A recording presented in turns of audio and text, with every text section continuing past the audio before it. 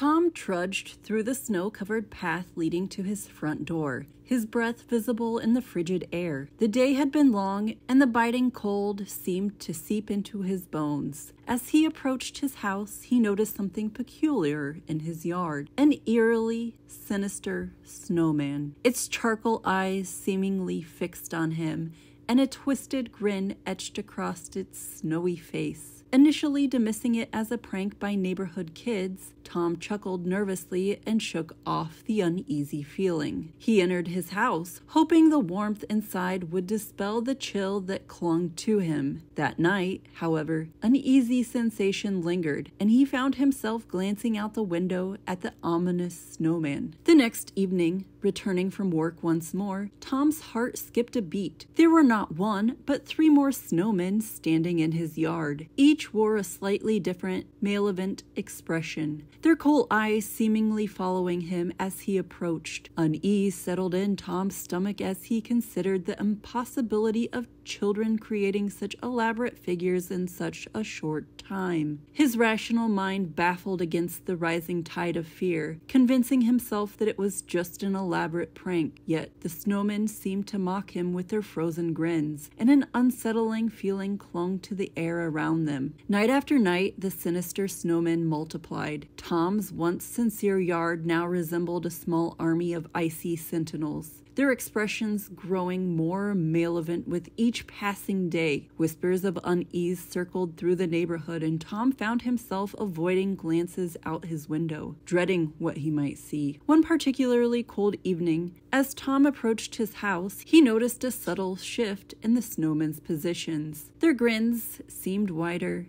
more maleficent, and the once innocent winter scene now felt like a foreboding nightmare. Tentatively, he stepped closer, only to recoil in horror as he realized the snowmen were arranged in a pattern that seemed to spell out a chilling message in the language of their frosty existence. Terrified, Tom tried to ease the menacing figures, but each time he destroyed one, another appeared in its place the next day, as if the very essence of the snow held a malevolent force. The once playful snowman had transformed into an ominous presence that haunted his every waking moment. As the winter nights grew longer, the snowmen seemed to close in on Tom's house, their frozen gazes penetrating the very walls of his home. The neighborhood, once filled with the laughter of children playing in the snow, fell silent as the sinister snowman cast a chilling shadow over the community. Tom, now consumed by paranoia, questioned his sanity. Was this a cruel prank or something far more sinister? The air grew colder, and the once familiar snowfall took an otherworldly quality. The snowmen, with their icy grins, stood as silent witness to a darkness that crept into Tom's life, turning his quaint winter wonderland into a haunting tableau of frozen fear. Before the chilling tale of the sinister snowmen unfolded, there was a weekend that cast a shadow over Tom's life. In the days leading up to the mysterious events in his yard, Tom had decided to escape the monotony of everyday life with a short trip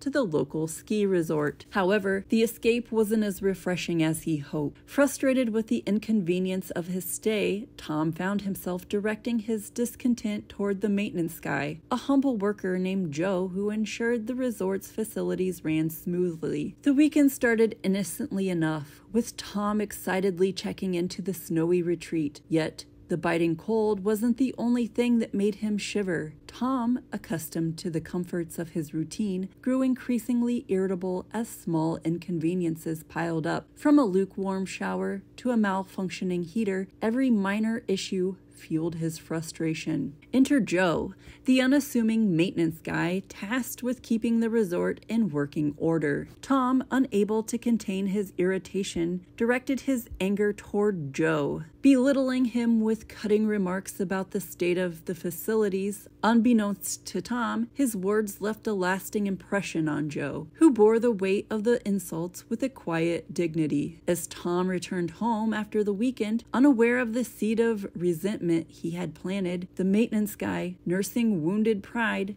watched him go with a gaze that hinted at a growing storm. Little did Tom know that the events at the resort would cast a long shadow, setting the stage for a frosty revenge that would haunt him in the days to come. The chilling encounter at the ski resort was but the first frosty gust of a brewing storm, a storm that would manifest itself in the form of the sinister snowman that awaited Tom's return, carrying with them the bitter winds of retribution. As the sinister snowmen multiplied in Tom's yard, he reached the end of his wits. Night after night, their menacing presence seemed to tighten its grip on his sanity. Driven to desperation, Tom decided he would put an end to the frozen nightmare once and for all. Determined, he grabbed a sturdy shovel and marched into the icy battlefield that was once his serene yard. The moon cast an eerie glow on the snowmen. Their malevolent grins seemed to mock Tom as he approached. One by one, he swung the shovel, knocking the heads off the frozen figures that had tormented him for days. Blinded by frustration,